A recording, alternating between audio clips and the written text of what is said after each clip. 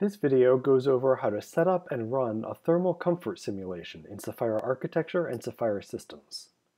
Thermal comfort analysis helps you understand whether building occupants will be comfortable. It can apply to buildings with or without mechanical heating and cooling.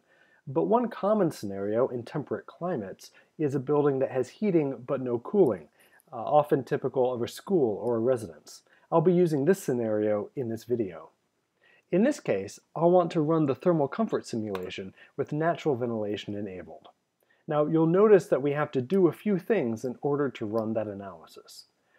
For natural ventilation, there are some requirements regarding the HVAC system type and infiltration settings. I'll go ahead and have Sefaira make those changes for me. We cover them in more detail in another video. Then, I'll click here to activate thermal comfort analysis. These simulations typically take longer because they use 15-minute time steps rather than the 1-hour time steps used for energy simulations. Before we run the thermal comfort simulation, let's do a quick check of our natural ventilation by doing a free area analysis. So we'll click on the Free Area tab. Now, free area analysis is a quick check to see whether each zone has enough operable glazing to get enough natural ventilation.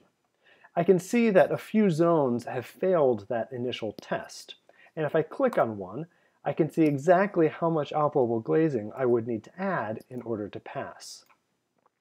I could also adjust some of the assumptions in the Natural Ventilation tab, and the results of the free area study would update automatically.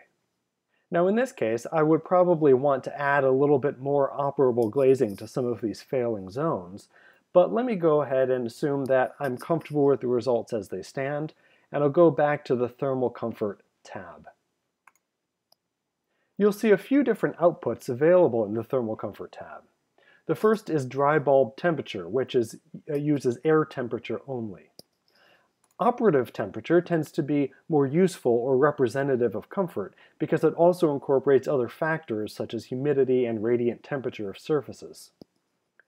PMV, or predicted mean vote, is typically used for conditioned spaces and is referred to in some types of rating systems. You'll also notice a few settings at the top of each tab. For example, what percent of hours represents a pass for thermal comfort purposes. The dry bulb analysis will use the set point range that's defined in the Space Use tab to define what constitutes comfort. So it uses these values here. Whereas for operative temperature and PMV, you can define that range in that tab. So I'm going to go ahead and run an operative temperature analysis. I'm going to expand the comfort zone slightly, in this case. And now I'm ready to run my analysis. We'll run the analysis and look at the results in a separate video.